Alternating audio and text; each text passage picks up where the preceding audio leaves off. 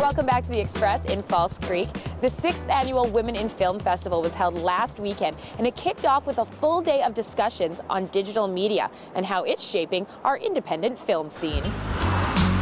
The Van City Theatre hosted the 6th annual Vancouver Women in Film Festival, and day one was all about the Digital Media Forum.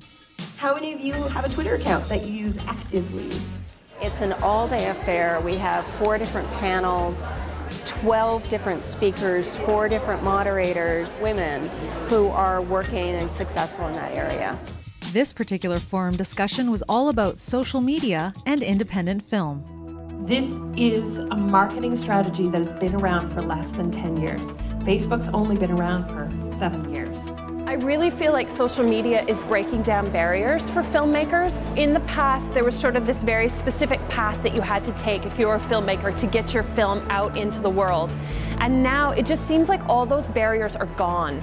If you can, get out there and get your own Facebook page and get a Twitter account and get a YouTube account, it is amazing how much of an audience you can create for your film. So say we have a blog post. I'll push out the blog post on Facebook and Twitter. I'll do it at different times. I'll have different messaging for the post. It's not going to cost you money to make a Twitter account. It's not going to cost you money to make a Facebook account. It's really about your strategy that you need to form. Content is king.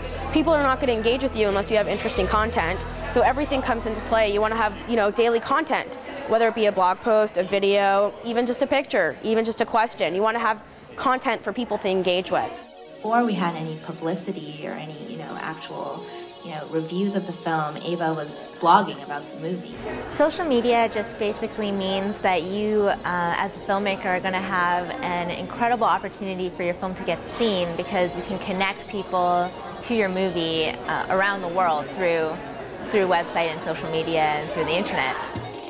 It will be the greatest zoological find in the history of marine biology. Rebecca says social media was key to the success of a film she worked on called The Beast of Bottomless Lake. We are on the cusp of a new era. We were asked to be the gala opening film at the Okanagan International Film Festival. And they said to us, we've never sold out a film at this film festival before, ever. And so we got onto social media and we sold out the film. And in addition to that, they actually had to add an extra screening because there were so many people that were clamoring to see the film. Pogo Pogo's for sale. Get your Pogo before they go-go. In Vancouver, I'm Kendall Harris for The Express. You can go to womeninfilm.ca to find out how you can get involved in next year's film festival. Now, right now on The Express, we're going to amp up the action. We've got a late-night snowshoe tour, we've got a party time at Fat Teddy's, and some epic turns at a Vancouver Island gem.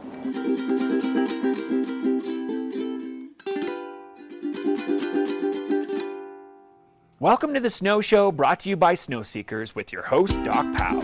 Live like a local these next few minutes and get inspired to why you should choose this destination for your next winter adventure.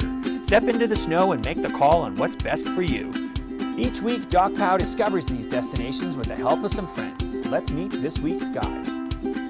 Gordon Ross is a pro photographer who's traveled the world but calls Mount Washington home. This snow seeker skis, snowboards, and telemarks on one of the world's only island-bound ski destinations.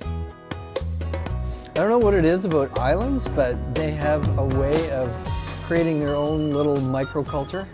And we've got some amazing runs right from beginner, intermediate, but then if you want some serious black diamond and double black diamond stuff, then we've got this area called the Outback. All day long you can find new fresh powder. I mean, we have this massive snowpack here. I think this year we're already at like 5 meters mid-mountain, which, breaks records peak after peak. I mean, the Pacific Ocean, the big Pacific Ocean, isn't that far away. Check it out for yourself and see, because that's really, at the end of the day, what convinces most people, is they have to see it, and then once they do, they're convinced. And then they come, and then they're hooked, and then they'll be back year after year. The experience tonight's kind of just give us a walkthrough of what's going on, what we're up to. Well, we started at the Raven Lodge. Amazing building just right on the side of Mount Washington.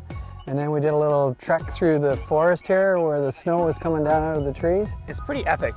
You get to call this your backyard, man. Yeah, especially because you get to call this your office as a shooter too. Yeah. And some of these opportunities that you get back in these woods, they're off the charts. Amazing. I've been fortunate to travel a lot as a photographer And I always just keep coming back to this place because of this. I mean, this is the main reason that I moved here.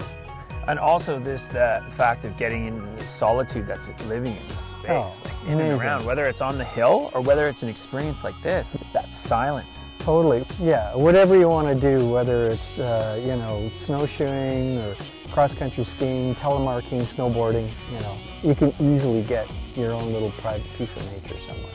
Mount Washington offers a signature experience that not only includes a stellar snowshoe through BC's old-growth forest, but also comes with an epic dinner.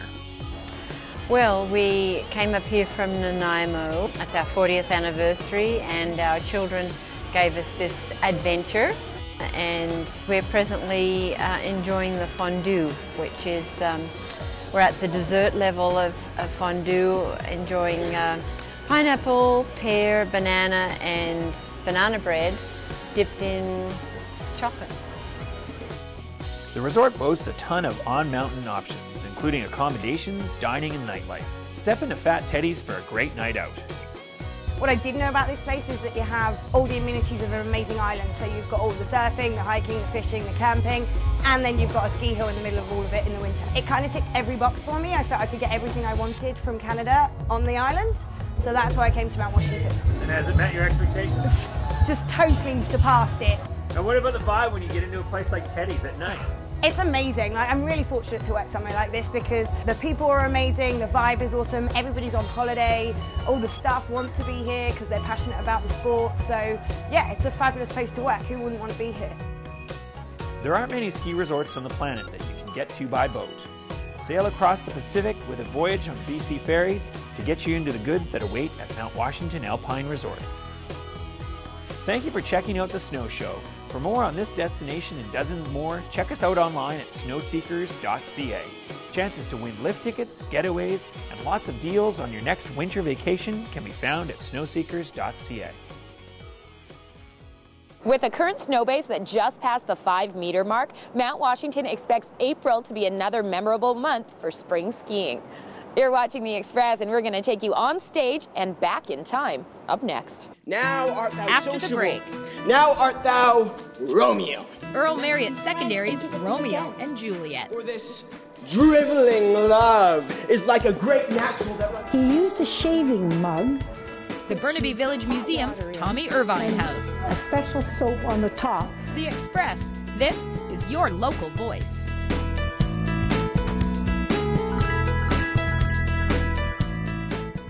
Community programming on Shaw has been generously sponsored in part by hairstyling and color services for Shaw TV, provided by The Lounge Hair Studio, loungehairstudio.com.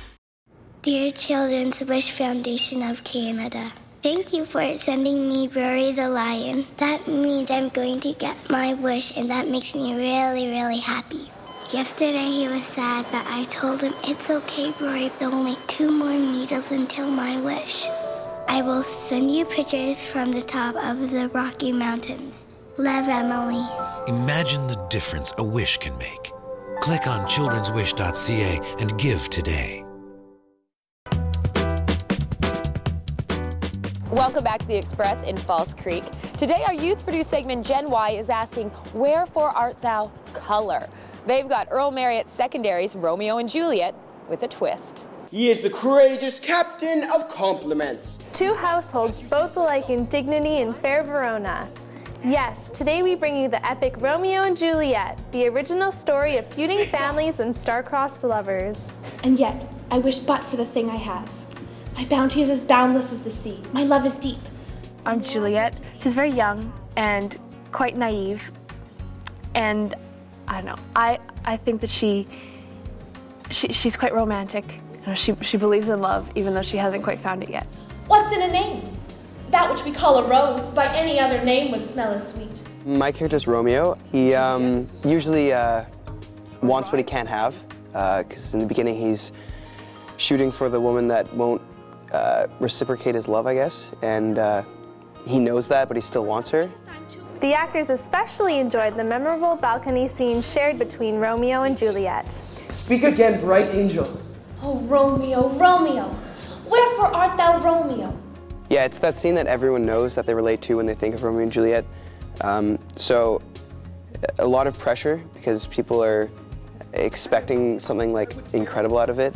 It's hard to play sometimes some of the lines because they're so iconic, and it's hard not to fall into the rhythm of what the cliches of what you've seen everyone else do. How now? To transform from modern-day high school life to the characters in Shakespearean time, the actors were given special exercises. Bow in the hands. We definitely spend a lot of time in rehearsal where we take segments, lines, words, and we put them into our own modern speak, because it's so essential that they be able to tell me at any given moment what their character is saying today. Now art thou what thou art, by art as well as by nature. It was very difficult because some of the phrasing is so different, so vastly different from modern language. The hardest part was understanding what you're saying for some parts, because there's some parts where there's words that you've never heard before, or they're used in context that you've never seen. You get confused as to how to space them out, how to use beats, how to get the real rhythm of it, and how to make it real. So you bring in other factors like bringing it into your body and expressing it through your hands and your feet and your face, and just taking other parts of it other than just the words. I do not use jest!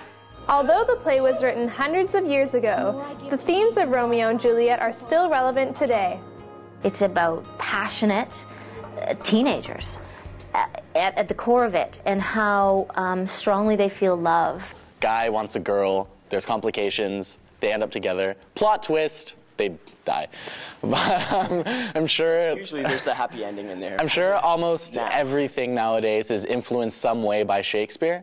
Yeah, I think everybody can find something in the story that talks to them, that speaks to them. I think it translates through all the ages to everybody. There's something in it relatable. You can relate to one character, whether it is Romeo and Juliet or whether it's Mercutio or Tybalt when he dies. I think everybody can find something in this play. My wits faint. From English class to the theater, Shakespeare's alive and well at Earl Marriott Secondary. I'm Abby, signing up for Gen Y on the Express. Gen Y is brought to you by Options, Surrey Community Services Society. Gen Y is a Shaw TV Access segment, and so is our next feature from the Burnaby Village Museum. Today we step inside Tommy Irvine's house to see what life was like for early pioneers. Welcome to Burnaby Village Museum. I'm Maureen, and I would like to show you Tommy Irvine's house. Please come in with me. He built this house in 1911 with the help of a friend, Bob Moore. He had everything he wanted in here, very, very comfortable. He was a bachelor, so as a consequence, you'll notice there's no curtains on the windows. Everything is very simple. But he had a wood-burning stove to give him his heat, as well as his hot water from the water reservoir. And in the morning, he would get up, put his water on to heat, to have his wash, and then he would shave. He used a shaving mug, which you'd put hot water in, and a special soap on the top that you'd get your lather from with a shaving brush to do your shaving in the morning.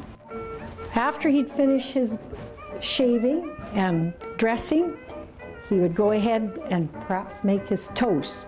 His frying pan and kettle, everything that you needed to have your breakfast. So he really enjoyed his gramophone. So you'd wind it up, you'd take the brake off, let the record speed up, and then you'd bring it down very, very carefully so as not to scratch your record. To get greater volume, you'd open these doors. You'll notice a pair of red long johns hanging there, and he wore those as a construction worker to keep himself warm. That white pot down there is called a chamber pot. Now that's what you would use at night if you had to go to the bathroom. If you weren't using that, then you went outside to the outhouse. So come on down to Burnaby Village Museum and visit us. We'd love to see you.